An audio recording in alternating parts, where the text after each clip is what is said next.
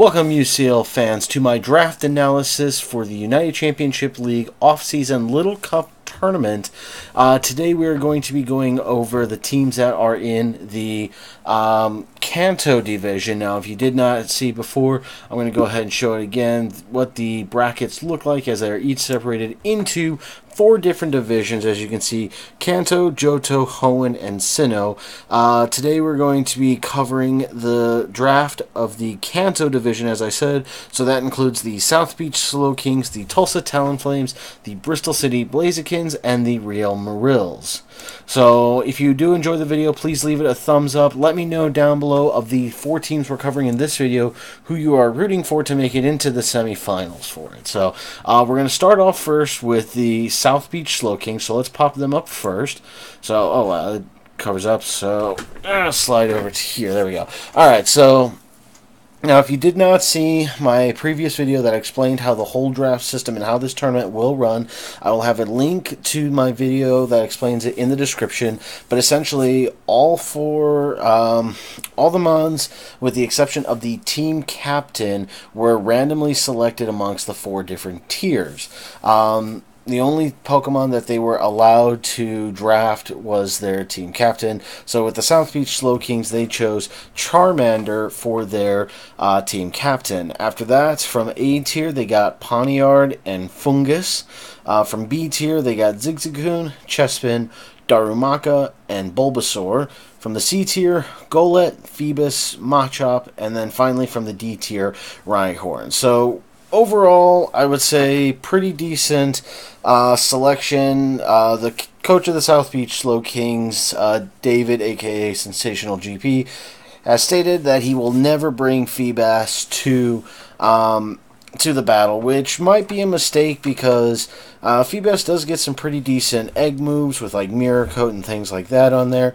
I don't think we're going to see much in the way of Zigzagoon coming to the field a lot. Has a pretty decent, like rounded out team with Charmander, Bulbasaur, or you can even bring Chespin. The biggest thing with his team is he does have a huge fire weakness, as Pawniard, Fungus, Bulbasaur, Chespin, all weak to fire-type moves. Now, he does have some resistances with Rhyhorn. Of course, Darumaka resisted, and his coach Charmander does as well. Phoebus, but of course, like he said, he's never actually going to bring the Phoebus.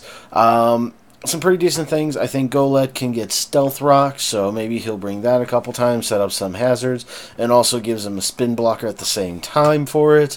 It'll be very interesting to see. It's kind of a nice team, just with a overwhelming fire weakness, and a lot of teams have very similar types of things where they'll have maybe one typing that they're going to be super weak against.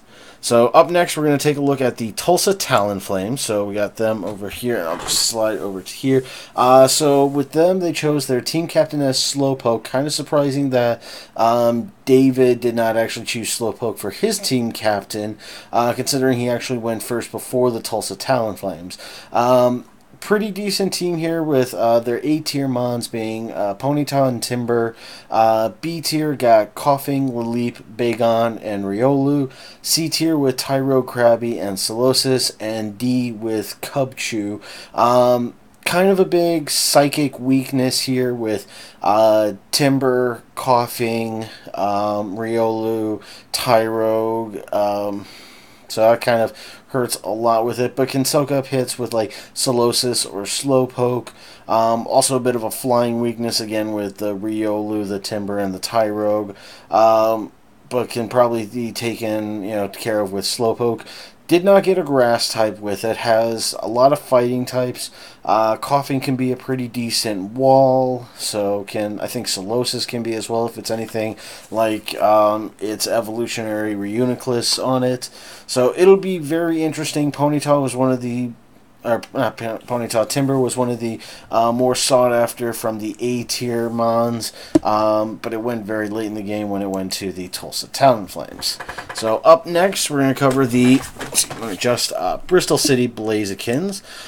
So with their coach, they went with Torchic. Torchic, of course, being the pre-evolution of their team name with the Bristol City Blazikens. A-tier mons, they got Gothitelle and Snivy.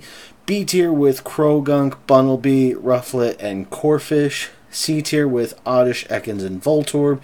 And the D-tier with Horsey. So, again, kind of an interesting thing. Now, with it being all little cup mons, it's always going to be interesting to see how things go. Just kind of looking at it, has a bit of, let's see, they got fire weakness in Snivy. Trying to think, there's not a whole lot that has multiple weaknesses. Corfish and Horsey, but I highly doubt it would bring them both at the same battle.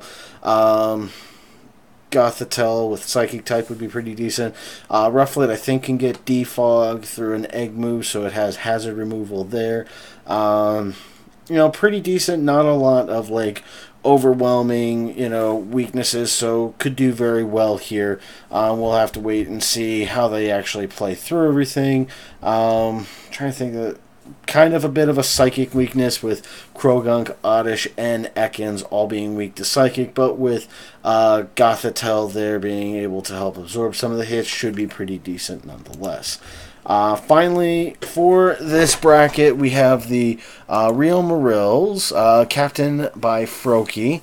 For A tier, they got the Punkaboo Super, which he'll be able to eat up all kinds of hits with it, being a Ghost Grass type. They also have Drifloon from A tier. In B tier, managed to get Snover, Shelmet, Pancham, and Meowth. From C tier, got Azurill, Smoochum, and Whalmer. And in the D tier, got Deerling. So here, a little bit more of a dark weakness for some things with Punkaboo and Drifloon, both having ghost typings. But, it does have some counters with Azurill being a normal fairy type, so it can take up the hits from that. Smoochum as well, also with a weakness to dark types being Ice and Psychic.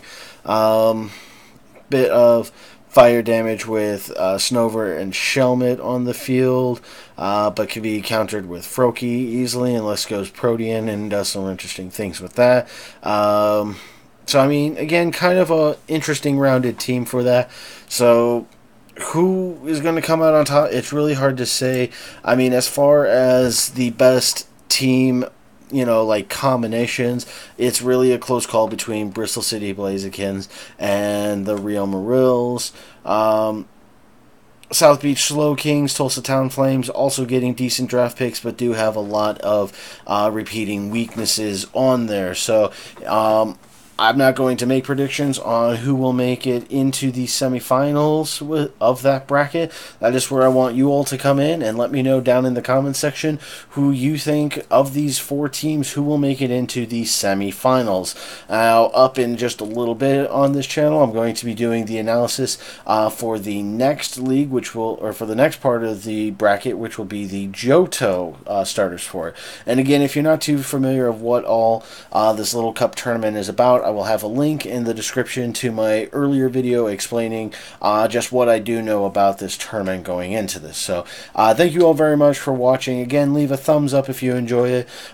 This is, of course, an unofficial video. I'm not affiliated with the UCL or any of its coaches involved. This is just something that I feel needs to be out there for people that don't get to watch everything with the UCL. So if you do enjoy this, like I said, leave a thumbs up. If you want this to become more official, tweet at the coaches who you believe are responsible for this. Tweet at the UCL itself. If you don't have a Twitter, that's fine. Just let them know in any way you can that you want to see this become official. So thank you all very much for watching. I will see you on the next one. Take care and good night.